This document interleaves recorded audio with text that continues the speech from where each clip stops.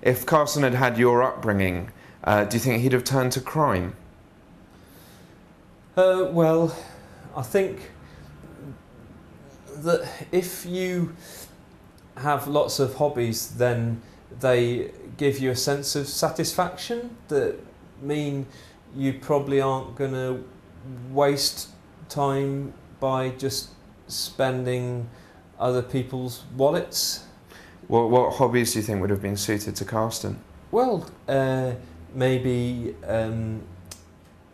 radio-controlled cars, or making kites, or the flute. If you could talk to anyone now about your problems, who would you talk to? My mum. Why? What would you say? I'd say, oh Mum, I feel a bit sad, you know. And she'd say, oh Dawn, don't be like that. You're usually such a silly little thing. Pass me my fags. Dawn seems a bit down. Yeah, well, she saw a bit more than me because I had my eyes clamped shut because I was asthma. So I'm doing my best to take responsibility and keep her up. How are you doing that? Well, hugging her once an hour, unless she's driving, when I'm just going on her shoulder like that. Where are we going to go to now? Where next? I haven't really thought. But who's next on the list? Which sibling are we going to find? I'll change that. I don't really want to think right now, Jonty, because I've just lost a brother, hopefully. Hopefully he's dead.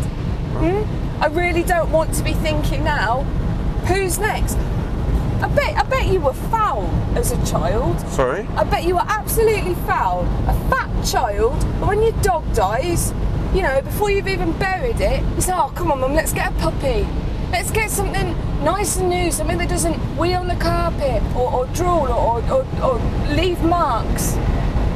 Well, he might not have been perfect, but he was mine. He was my brother.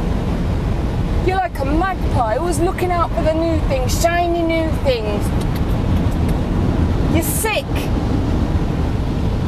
Have you got money for this car wash?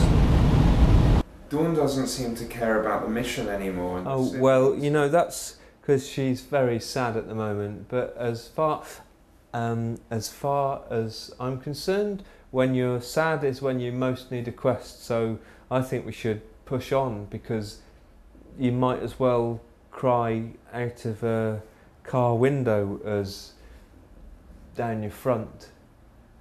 Where to next then? Well, before Carsten rang, we were off to Italy, so I think, you know, Merrill Wet Lake, Eni Mancini, and then we'll have a look. It's looking much better. The wool was really starting to tear, and it'll need a good bit of Dawn's travel wash, but thank you very much. Have you got any money to pay the seamstress lady? Dawn, I've paid for your 3 car washes. Look, what's left? What? We can put it through again if you want. No. C-A-R-S-T-O-N,